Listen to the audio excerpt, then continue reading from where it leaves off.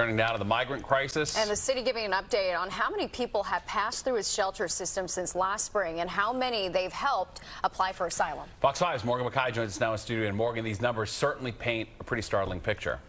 You're exactly right, Steve and Natasha. This migrant crisis is far from over. And just last week, more than 3,800 migrants arrived here in the city. It's very hard to keep up and to really get to stabilization. More than 150,000 migrants have passed through New York City's shelter system since last spring, with more than 67,000 migrants currently in the city's care. The city does not keep track of where these migrants go after they leave, but they say they have helped more than 21,000 migrants apply for asylum. When I was at the Roosevelt last night for a coat distribution and had the opportunity to give away, I think it was over 2,000 coats to children that are here. This comes as the city continues to plead with the federal government for more assistance. The shelter at the Floyd Bennett Field, which can house up to 2,000 migrants and was only opened about a month ago, is already housing around 1,400 people. We know that probably before the end of the year, Floyd Bennett Field will be at full capacity. As the city runs out of room to house migrants, they've also been continuing their push with the state to lift the right to shelter mandate, which requires that the city provide shelter to anyone who needs it. Officials are currently arguing in court that this 1980s consent decree was never meant to apply to migrants.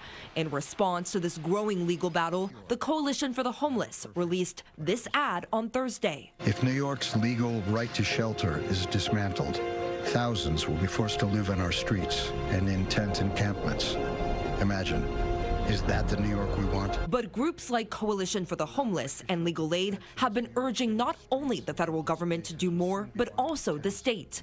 A spokesperson for Governor Kathy Hochul said, quote, she has invested nearly $2 billion in state funding for shelter and other resources, successfully pressured the Biden administration to grant TPS for Venezuelans, and opened up nearly 8,000 beds for migrants on state-owned or state-funded sites. Ex-Governor Andrew Cuomo, who resigned amid numerous scandals, also had his own criticism for his successor. It's an abandonment by the federal government. It's compounded by the state government, which is missing in action. Now, Cuomo also went on to talk about the fiscal impact the migrant crisis has had on the city and state. But just as a reminder, taxpayers are still paying for Cuomo and his administration's legal fees, which has so far cost New Yorkers more than $20 million. This includes a federal probe into Cuomo's handling of nursing homes and the sexual harassment lawsuits lodged against the former governor. Steve, Natasha. All right, Morgan, thank you.